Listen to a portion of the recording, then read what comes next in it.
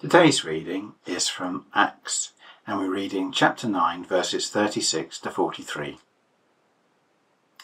In Joppa there was a disciple named Tabitha, whose name translates as Dorcas. She was full of good works and generous deeds. Around that time she fell ill and died. They washed her and laid her in an upper chamber. Lydda was near Joppa, and the disciples, hearing that Peter was there, sent 2 men to him with the urgent request that he shouldn't delay, but come to them at once. So Peter got up and went with them. When he arrived, they took him to the upper room, where all the widows were weeping. They showed him the tunics and the other clothes that Dorcas had made while she was with them. Peter requested all of them to leave. Then he knelt down and prayed and turned to the body. "Tabitha," he said, "get up." She opened her eyes, and when she saw Peter, she sat up. He gave her his hand and lifted her up. Then he called God's people, including the widows, and presented her alive. This became known throughout the whole of Joppa, and many believed in the Lord. Peter stayed in Joppa for some days at the house of Simon the tanner. This is the word of the Lord. Thanks be to God. So as we open up the scriptures, let's take a moment to pray. Heavenly Father, we thank you for your Son Jesus, but we thank you that you moved through your Holy Spirit, through disciples throughout the ages. We thank you that you still move through us. We pray now that we will hear your voice in word and in scripture, and that we may be inspired to further your kingdom. Amen. I don't know if there is something that has stood out for you in your life that a fellow Christian or a fellow person has done. Just a small or simple act. Maybe it's a cup of tea at the right time, or a phone call or a text. Maybe it's a dropping round of a meal. No obligations. Nothing that expected from it, just an act of generosity or an act of kindness. I don't know if there's one thing that sticks out in your mind or in your head. Throughout my Christian life, there's been many different ones and different activities that have stood out. Acts of kindness, small acts of generosity, ones or words that people don't really mean, or well, people mean but don't really understand the meaning of them. And we're going to explore those type of things later on. Today's scripture is from the book of Acts, as we are in the resurrection season, the time after Jesus was resurrected, and we move towards Pentecost and the coming of the Holy Spirit across the globe. And in that time we will spend some time praying, "Thy kingdom come," as well. Luke, in his writing in the book of Acts, takes us from the macro that has just happened back into the micro, into the intimate, to the small, or into the less important. In the previous chapters, if we had have read them, we would have seen about the earth-shattering, earth-changing conversion of Saul to Paul, and what that meant for the church in Jerusalem. And now we take a shift back and focus again on Peter, recognizing that he was still journeying. He was still doing what God's mission was being called to do. He was still showing signs of the kingdom out and about. In our reading today, we read of the rising of Tabitha, or Dorcas. But if we read a few verses back, we also see and read the healing of Aeneas, with one healing leading to another. Peter was in Lydda, where he healed Aeneas. And not far from there, about 10 miles, was the place of Joppa, the place of this morning's reading. So Peter's presence, his healing miracle, spread in the area. So it was, and people were turning to the Lord. So it was no surprise that the Christians of the nearby places, the disciples of the nearby places, heard what Peter was doing and knew that he was there. And that's why they called him back to Joppa, even though Tabitha was dead. And don't you think the request for Peter to come to Joppa and the request for his presence indicates that the disciples in Joppa anticipated that there was something he could do. Something he could do to help Tabitha even though she was dead. It is an atmosphere of anticipation, and that anticipation facilitates a miracle, or facilitates the miraculous. And we need that anticipation that God is going to do a miraculous thing through us and through our church, through the building and through our Christian community. That the miraculous happens and lives are changed. You see, Luke often juxtaposes a story about a male character with that of a female character throughout his gospel and throughout Acts, but places normally much more emphasis on this chapter, on Tabitha versus Ananias, whereas normally it's the other way around. Luke offers so much more details about Tabitha, about her status as a believer, about her name in Aramaic and Greek, about her commitment to good deeds and the community's response to her dead. The imperfect verb used in this verse, apiai, in verse 36, suggests that Tabitha was consistently and constantly involved in the ministering to others. A literal translation of that verse reads like this: she was full of good deeds and alms, which she continually did.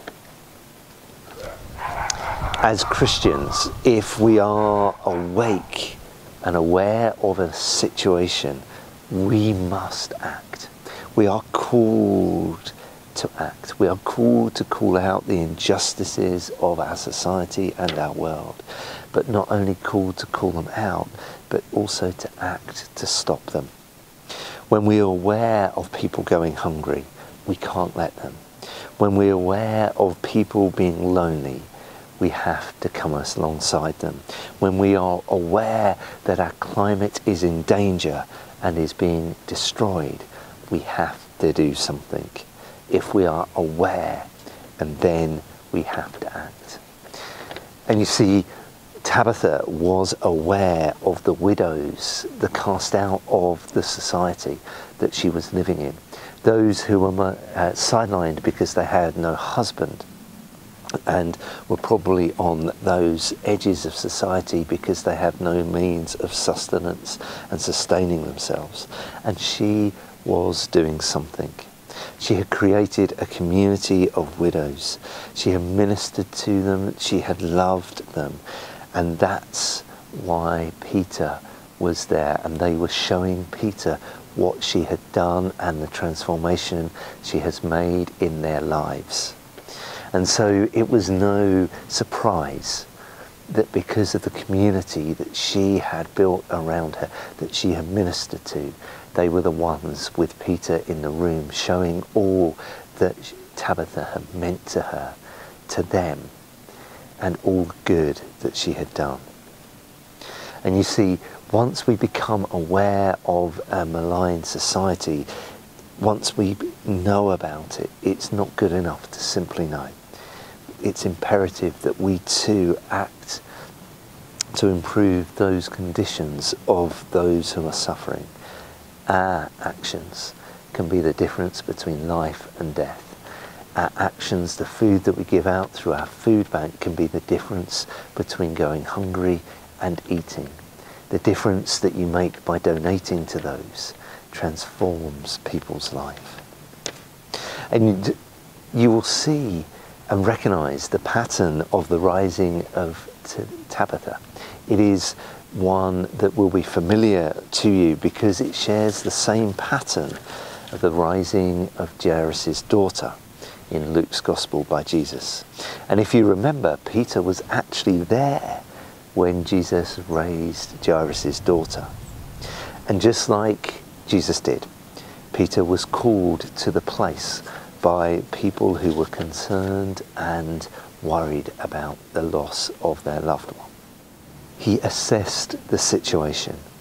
He sent everyone out of the room.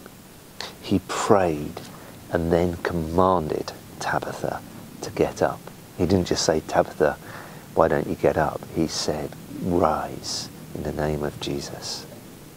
And in taking the time to pray before he did that, it reminds us, the audience reading and looking on, that Peter was not acting in his own stead. He was acting in God's power.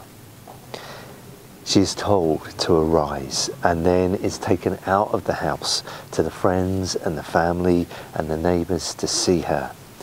Miracles may be performed in private, but they are not to be hidden away. They are publicly displayed to all. When a miracle happens, when someone is touched by God, whether it is in the privacy of their own home or in the intimacy of worship, when something miraculous happens, they talk about it. They say, look what God has done. And then those miracles of what God has done is publicly displayed to the whole world. And just like in Peter's time, many came to believe in the miraculous that Jesus still does and God still transforms. Today, many still come to believe. But what's our role in those? What do we do in that moment? How can we do and be part of that miraculous? You see, when my daughter's watching TV or reading the news and seeing things, and people get recognised for things that they've done through the pandemic, maybe helped the hungry or visited people, and they get picked out on TV for awards or rewards, you know, like vouchers and things like that. There's something in her that says, but you do that, Daddy. Why don't you get nominated? You have been doing that or did the same thing. And I have to say to her that, you know, maybe no one has nominated me or the other volunteers in the church.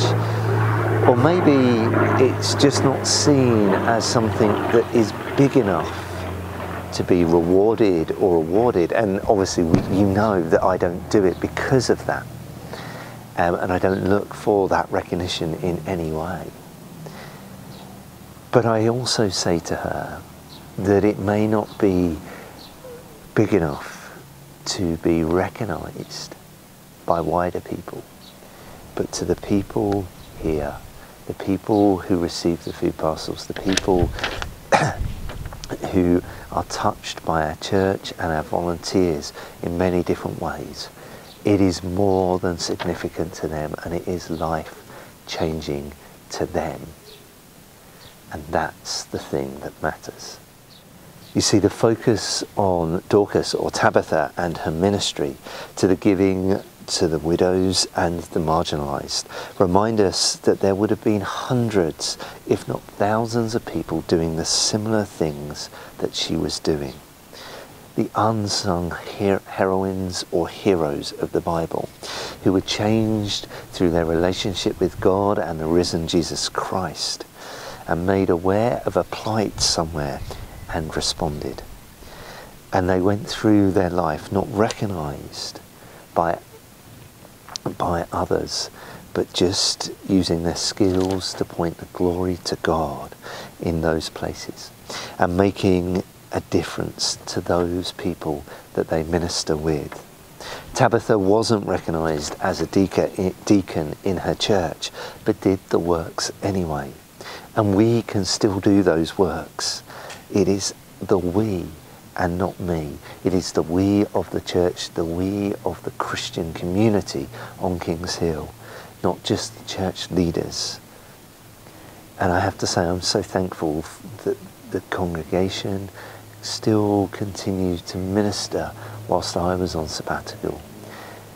Our outreach programs, our food banks, our hub, our toddler groups still continued to minister. The girls' brigade, the church ministry, all of that still continued.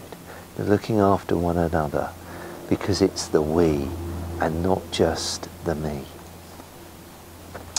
And you see, it's in this passage that it's an important reminder to us that it's the small things, the little things that make a difference. And that is the heart of the church. The small things, the little things that make that difference to others, to individuals, to our church congregation. That builds up the church. And we read all through Christian history of those unsung heroes doing the small things, transforming lives and transforming communities. And we and you are those unsung heroes. You are the ones who are doing God's hands and being God's hands and Jesus's feet in this place, transforming lives. It is the we and not just the one. It's the ordinary people who are not ordinary to God. They are extraordinary to Him. They are the ones who tell the story of God in every community, in every place. They are the people who are remembered and build the kingdom of God in places around the world. Yes, there are people at the forefront of these things, those who stand up front, those who talk about them, but there are the ones who little by little make small and significant differences and build the kingdom of God every hour, every minute, every day. Some do that publicly, some do that because they are Christians in secular environments, and some just do that because they love God and they know God is calling them to do.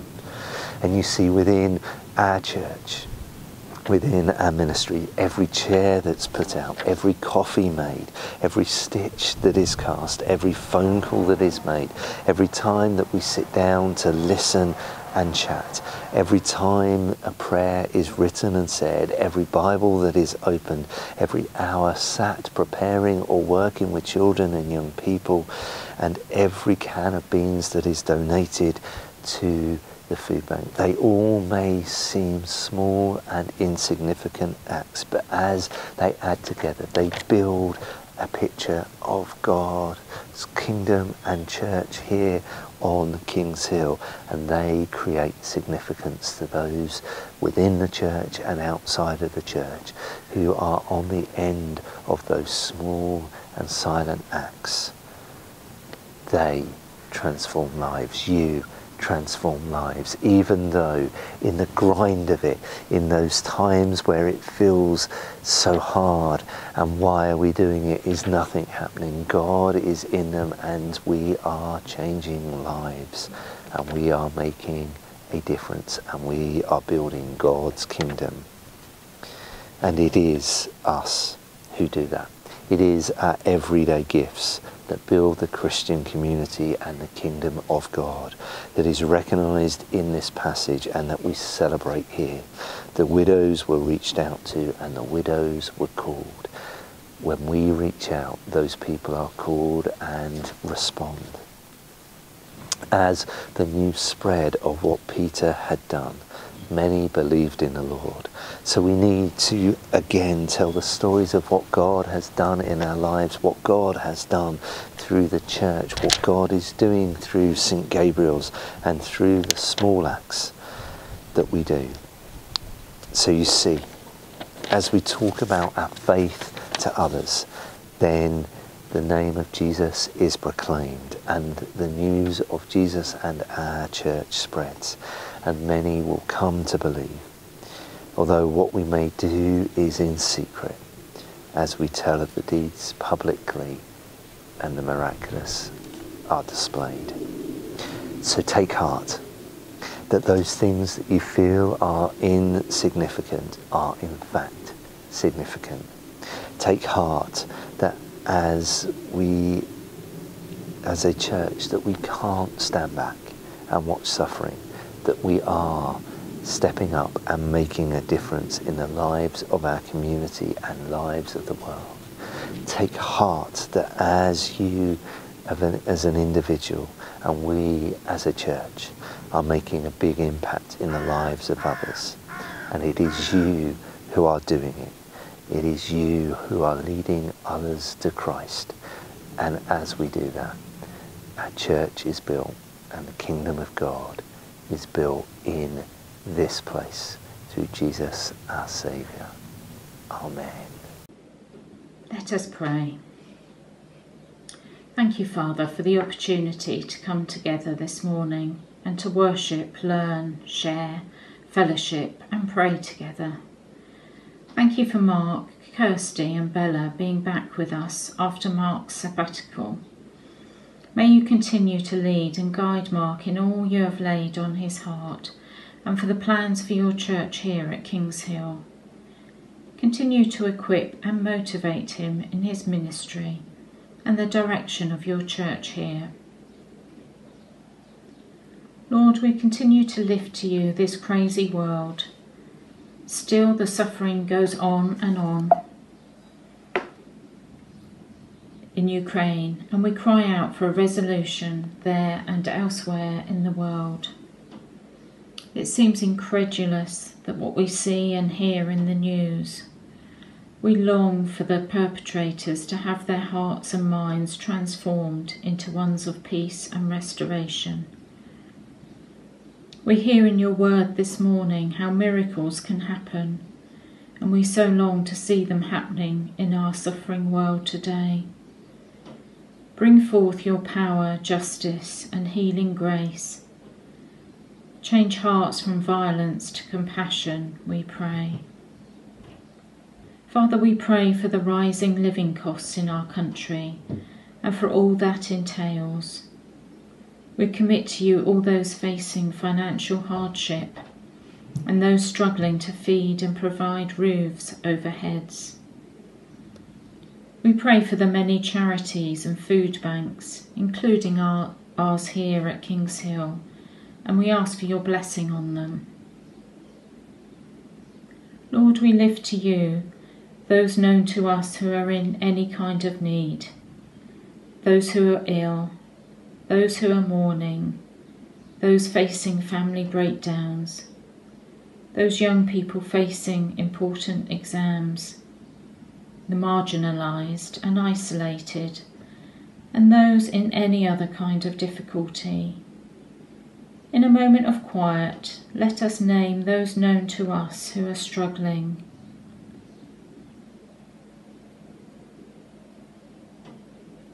May you strengthen, comfort and equip them in the midst of their suffering, and may you wrap your arms of safety, love and compassion around them. Father, when we see so much suffering in our news and world, it's sometimes hard not to lose hope, and we doubt your faithfulness.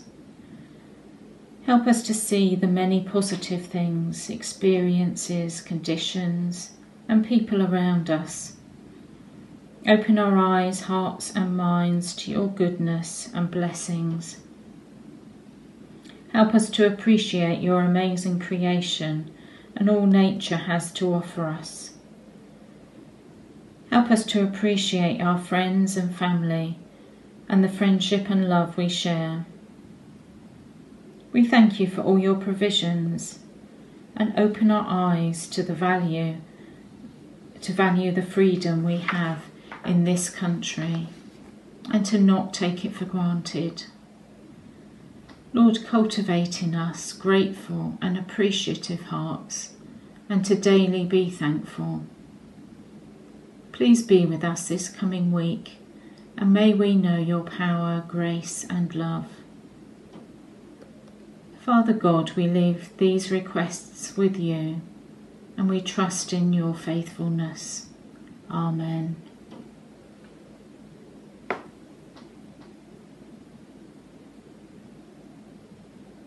And we conclude our time of prayer by saying the words that Jesus taught us in the form of the Lord's Prayer. We pray, Our Father in heaven, hallowed be your name. Your kingdom come, your will be done on earth as it is in heaven. Give us this day our daily bread, and forgive us our sins, as we forgive those who sin against us. Lead us not into temptation, but deliver us from evil. For yours is the kingdom, the power and the glory, now and forever. Amen. Well, amen.